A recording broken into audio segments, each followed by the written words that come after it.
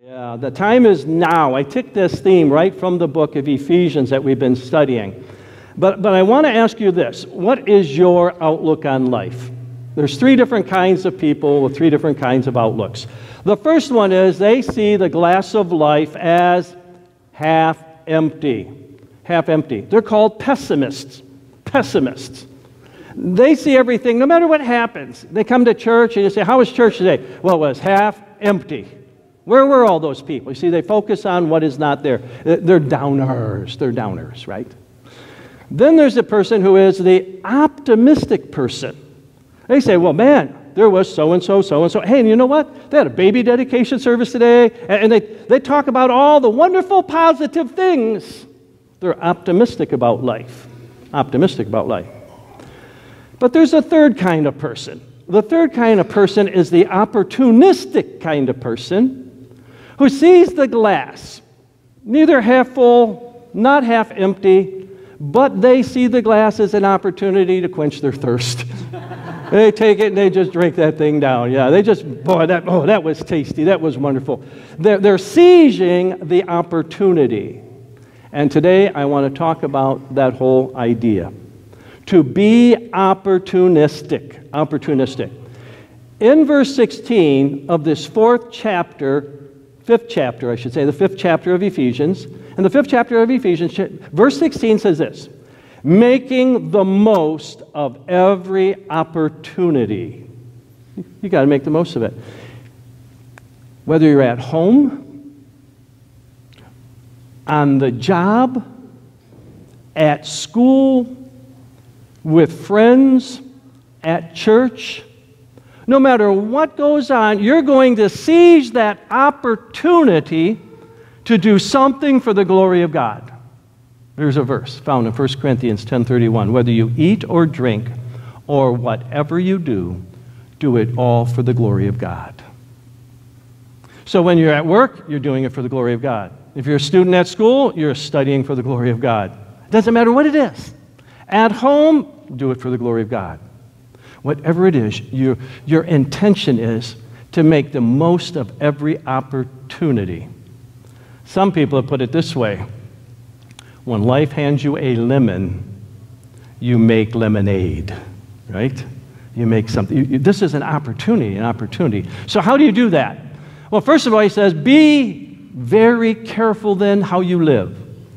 I really like the King James Version here. It says, see then that you live, or that you walk.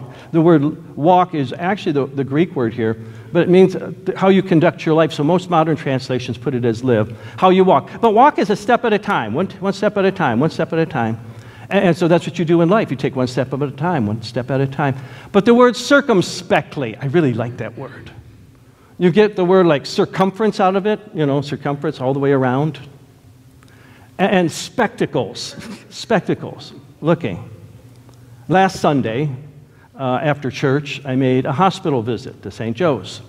And after the hospital visit, power was out. I was making a turn at one of those Michigan lefts, but I was going to cut straight across on Lasser Road, go down towards my house. The lights were out, so I waited for the cars to go by, and they were stopped. I waved them, okay, it's my turn to go, and so I started across. I got past one car in the first lane, car in the second lane.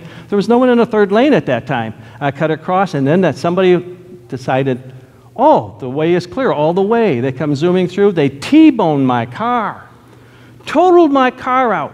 I was being as circumspect as I could. I'm looking all around, but when I started to go down my own road, to a place to my house in Lasser, I focused on the road, and I got hit by somebody that wasn't paying attention at all. I ached just a little bit today, but I have no injuries, as far as I know. Some of you say, well, you've always been a little off. And so, but I go to the doctor again tomorrow. And so anyway, circumspectly means you got your eyes open and you're paying attention. He says, if you're going to be opportunistic, you've got to live very carefully. You've got to have your eyes open, look around. God brings opportunities to you every single day. Every single day there's an opportunity to bring glory to God. But you know what? We're kind of sleeping at the wheel. Or we're texting. We're involved in something else and we don't see what God is doing in our lives. We don't see it. Live carefully. He says, live wisely, not as the unwise, but as the wise. Do you know you can be very educated and learned and not be wise? There's a difference between being educated and smart and being wise. The wise person knows how and what to do with the knowledge that they have. They know what to do with the knowledge that they have. The unwise don't know what to do with what they know. I often say that my father was one of the wisest men I've ever met in my whole life. Although he just had a high school education, he wasn't a PhD or anything like that. He was a man who knew how to use the knowledge that he had. And when I'd get in a jam, it didn't matter what it was, even a pastoral issue, I'd call my dad, and my dad would always he'd just know what to say and how to get out of whatever situation it was or how to fix it. He was wise. He says, live wisely. If you're going to be opportunistic, you got to live wisely. He says, making the most, you got to live creatively. When life hands you that lemon, you produce the lemonade. You make something out of that. You do that. You live creatively. No matter what life is handing you, you bring it to the glory of God. He says, at every opportunity, because the days are evil. Anybody looked at the news lately? Are we living in terrible, depressing times? Oh, not economically. We're doing great economically. But is wickedness rampant in our culture? It's everywhere, everywhere. We live in evil days. So he says, listen, if you're going to be opportunistic for the glory of God, you've got to realize the times in which we live are evil, and you've got to choose to live for the glory of God and seize every opportunity to live for Him. So be opportunistic. Be opportunistic. And, he says, be understanding. He wants you to be wise. Listen to what he says. Therefore, do not be foolish, but understand what the will of the Lord is. What the Lord's will is. You've got to understand that. I find it very interesting. Found in the book of Chronicles, David is chronicling his army. And he's bragging about all of his soldiers and what they're able to do, their mighty feats. And there's just a whole long list. Most people kind of just fly right through it because it's just a bunch of names that you can't hardly pronounce. And then you get to this one verse. In verse 32, I love this verse. The men of Issachar who understood the times, and they knew what Israel should do. That was my dad. I was just bragging about him. My dad seemed to know what to do no matter what the circumstances were. I get in a jam sometimes, and I call some pastors, and the pastors say, hey, this is my situation. I explain it to them. They say, boy, I don't know what to do. But whatever you do, when you do it, and you find out how it works out, let me know. Thanks a lot, buddy. You know, here I'm just a young, upstarting preacher. I don't know what to do. I'm asking you. You don't know what to do. And you say, when you figure it out, let me know. I call my dad. My dad have an answer. My dad would say, well, I don't know what you'll do, but if it were me, this is what I would do. And then he'd just tell me what he'd do. And he'd just lay it out there. Finally, in my one situation, I had a pastor finally said, listen, don't put my name on this, but this is what you need to do. You see, you need those men. David and his army, he had the warriors, you know, they could fight battles. He had the archers, they should shoot arrows. He had all these different kinds, and he brags about them in that chapter. He's bragging about his army. But he comes to the men of Issachar, and he said they knew the times. They had a pulse on the culture, the situation, and they were strategists. They knew how to put together a strategy of victory. Man, does the Church of Jesus Christ need that today? People who can assess the times and give you what you need to do to live for the glory of God. Men like Issachar. If you're going to be understanding of God's will, you're going to have to be a person of the book. In the age in which we live, God has revealed His will for our lives in the Bible. In the Bible. And if I'm going to know what the Lord's will is, I'm going to have to be in the Word and allow the Word to permeate me and be in me. I mean, I don't always have my Bible with me. Right at the moment, I do. It's right here. Here's my Bible. But there are times I don't have my Bible with me. And what do? Here's a situation right. I remember the verse that I have read or the verse I have committed to memory. I memorize that verse. I know that verse. I'm able to recall that verse. Psalm 1, blessed is the man that walks not in the counsel of the ungodly, nor stands in the way of sinners, but his delight is in the law of the Lord. And in his law does he meditate day and night. Whoa, I shouldn't be in this situation. I shouldn't be with this group. Because that's not the man God blesses. And so I bring to recall verses. You see, if I'm going to know and understand God's will, I'm going to have to know His Word. If I'm going to be the fool, you see, the Bible talks about a fool. A fool is a person who has no spiritual sense. That's a fool. Has no spiritual sense whatsoever. Therefore, do not be foolish. Get some spiritual sense so that you can understand the Word. You want the Word in your life, and you can understand what God is doing. You be understanding and not foolish.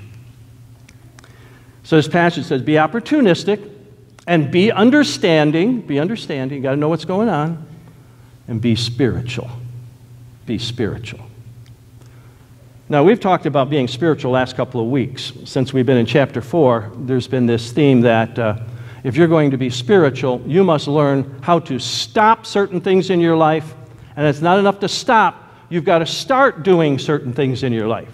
The spiritual person is not lukewarm. And the book of Revelation talks about the church of Laodicea. They're lukewarm. They're neither hot for the Lord nor cold. They're just lukewarm. They're on the border. They're half and half. And so they're not hot or cold. And you know what Jesus said? I spit them out of my mouth.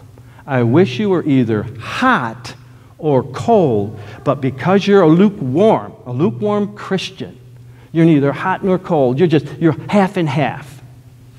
I spit you out of my mouth. Listen, he says, if you're going to be spiritual, you got to stop. What do you got to stop? Well, let's put it this way in chapter 4. He said, you were taught with regard to your former way of life. You used to live a certain way when you were without Christ.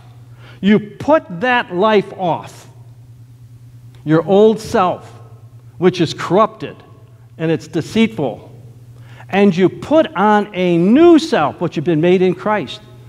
Your new self, created to be like God in true righteousness and holiness. That was unrighteous, unholy. This is righteous and holy.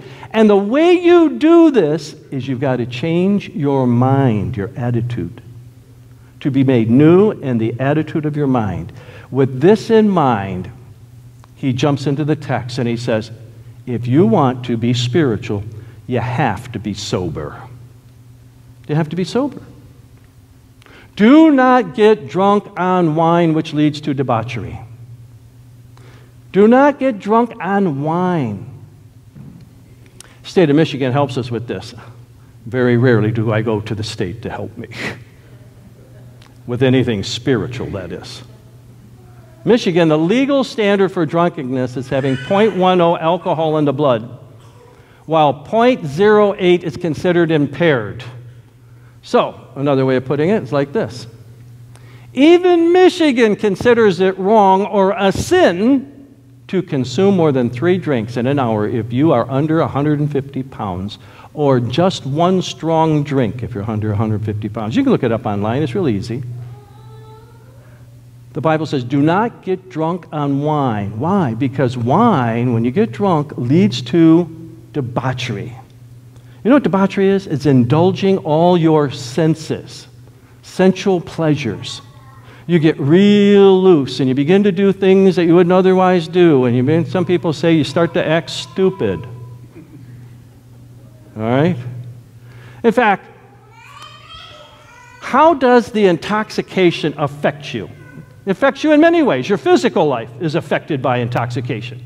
It gives all kinds of liver diseases and that kind of stuff. It just affects you physically. You lose control of your senses and your well-being. You drop your precautionary guard. You're not as attentive. Your reaction time is not that good at the wheel behind a car. You got the picture. Hey, it affects your work life. If you're intoxicated on the job, you are not performing as you ought to. It affects your work life. Listen, it affects your emotional life. You're either a happy drunk or you're a mean drunk. There's usually never in between, one or the other, okay? And it affects your emotional life.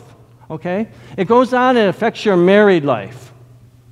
You go home, you have no relationship with your spouse because you're controlled by this influencing factor in your life, and you're not the husband or wife that you should be. It also affects your family life. How can you parent if you're not in full control of yourself? It affects your social life. Pretty soon, you don't want to be around other people. All you want to do is be around the bottle. You see what I'm saying? It affects, what it's doing, it's affecting every area of your life. It affects your rational life. Your thinking process is impaired. You don't think right. That's why some people say he's acting stupid. It affects your spiritual life. This is a death blow. This death blow. It affects your spiritual life. You're back over here when the Bible's saying you should be over here.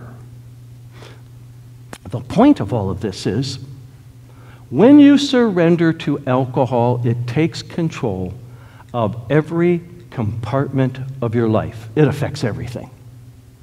It affects everything. It does. So he says, be sober. Stop. Do not get drunk on wine, which leads to debauchery, just fulfilling all your other sensual gratifications. He says it leads you to big trouble. Instead, he says, be filled. This is the opposite. Instead of being drunk with wine, he says, instead, be filled with the Spirit, the Holy Spirit. Actually, the text says, keep on being filled. That's what the Greek tense says. Keep on being. You don't fill yourself. You allow yourself to be filled by the Holy Spirit. So just like you allow this drink to take hold of you and control every part of your life, you allow the Holy Spirit to take control of every part of your life. To be filled doesn't mean I got to get more of the Holy Spirit. You're driving down the road and you see a motel. You're looking for a motel and it has a vacancy sign, right? And when you see that vacancy sign, that tells you that there's still room, right? And so you go there, and just as you pull in, boop, the light goes on. No vacancy. What does that mean? Well, that means it's full, right? It's full. Now, wait a minute. You're telling me you couldn't squeeze another person in one of those rooms? Well, of course you could squeeze a person in one of those rooms. You could probably squeeze another person in every single one of those rooms. It's not the point. The point is every room has an occupant. And that's the concept here. Be filled with the Holy Spirit. Every aspect of your life, every compartment that was influenced and impacted by the wine is now to be influenced and impacted by God the Holy Spirit. So being full of the Holy Spirit, you see, the day you got saved, you got all the Holy Spirit you'll ever get. You don't get any more or less. He doesn't come in quantities, a lot or a little. But he does, when you allow him, control more and more and more rooms in your life. Now, if any man has not the Spirit of Christ, he is none of his. If you don't have the Holy Spirit, you don't belong to him. If you have the Holy Spirit, you belong to him. That's the way it works. You got all the Holy Spirit you're ever going to get. What you need to do is allow the Holy Spirit's intoxication to infect your physical life. That my body is the temple of the Holy Spirit, which is sacred, and I'm going to treat it as a sacred thing. I'm not going to let something else influence me so strongly that God the Holy Spirit is not influencing me. It affects my work life. The Bible says, do unto my employer or my master. We should be a people, if there's any people who sing, when you come to church, you should in the pew be singing. That's all part of worship. It's how we get filled with the Spirit. Singing and praising God, that brings me over into this camp, takes me away from that camp. I should be singing and singing as unto the Lord. Listen what he says.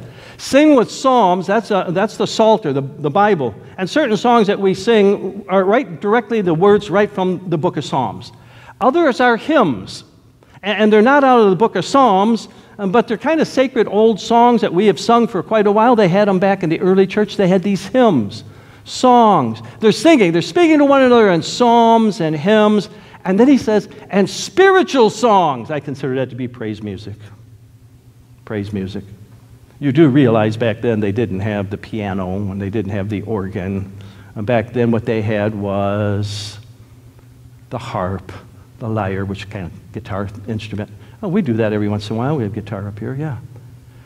Spiritual songs. Songs that are neither psalms from the book of Psalms nor hymns out of the hymnal, but they're spiritual songs that minister to my heart in a contemporary way.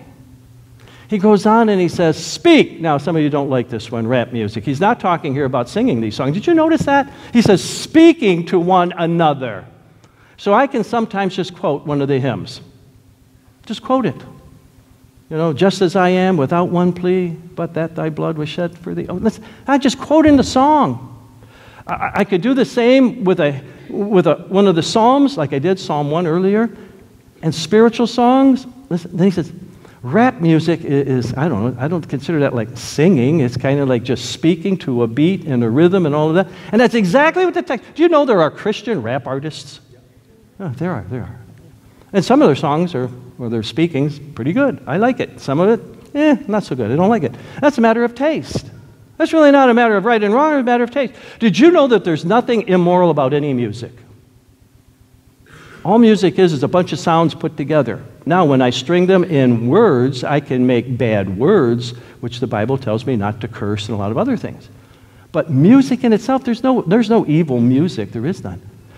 After telling us to speak, he now says, sing. Sing. He says, sing and make music in your heart. I call that humming.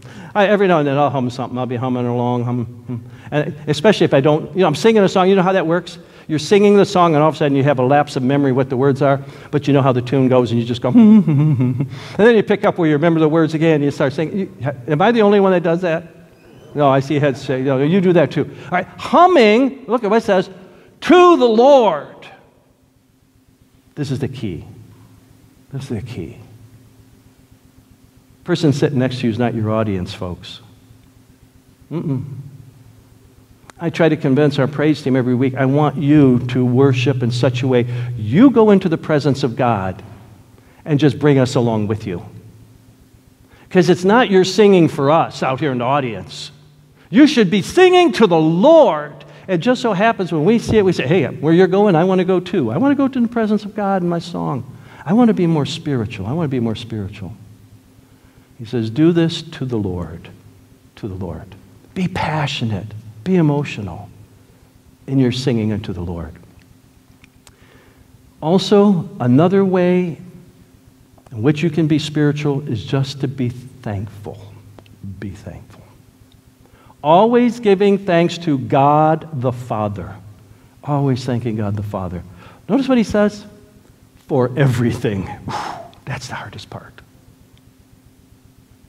There I was, sitting totally stunned in my car. It just got nailed. Boom.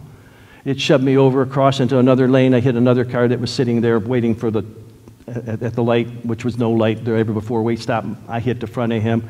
Boom. And so I'm jarred both ways. And everything? And everything? Well, I guess I could be thankful. I guess I'm going to get a new car out of this. It was totaled. You see, you can be thankful in everything.